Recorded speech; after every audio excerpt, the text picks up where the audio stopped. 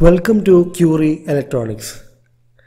Today I will show you a salary slip of a newly joined technician, technician B, electronics or mechanical, whatever your trade is. This is what the pay you are going to get. See, this is the salary slip. 2023 October. This is a recent salary slip. Okay. Then what is the here? This is the first month salary slip, full salary slip for the entire month. Now if you see here, you can see that your basic pay is 21,700. Then DA is there, 9,982. That house rent allowance, HRA, then transport allowance, then DA on the transport allowance. So these are the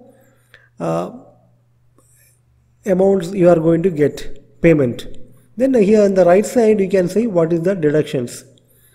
NPS is a new pension scheme deduction. Then the medical, CHSS is for the medical. Then for the food item, canteen, how much you are spending in a month, provision tax, then some insurance. Okay. Then what is there? If you come down, you can see what is the total net pay. Total is 42,797, and out of that you will be, after the deductions, you will be getting 38,863. So this is the salary you are going to get when you are your first month. Then what is there? Okay, so we are planning to start some training class for the technician B electronics who are preparing for Isro, DRDO or any central government or any state government exams. So these classes I am planning to start on in the month of March.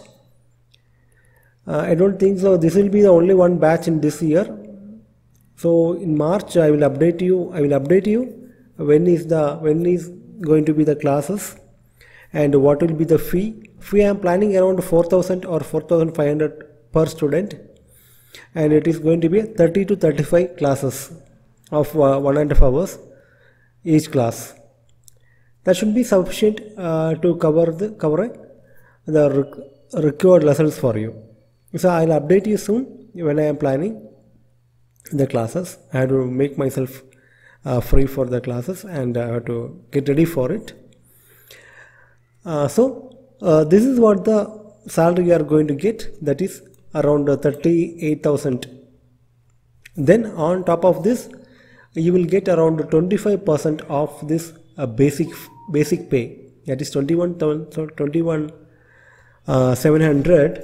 If you multiply 21,700 by 12 months, what you get? You will get around 2,60,000. On top of that, if you multiply by 0.25% only will take it, around 65 to 70,000 rupees you will be getting as incentive per year. Then there are some uniform allowance you will get, something like that, some technology allowance around 10 or 12,000 rupees. So you will be getting like that. So medical facility is good. Okay, you will get this medical facility will help us to save a lot of money. So as I said, I will let you know when I am planning to take the classes. Thanks for watching. Please share with your friends and don't forget to hit the subscribe button. Thank you.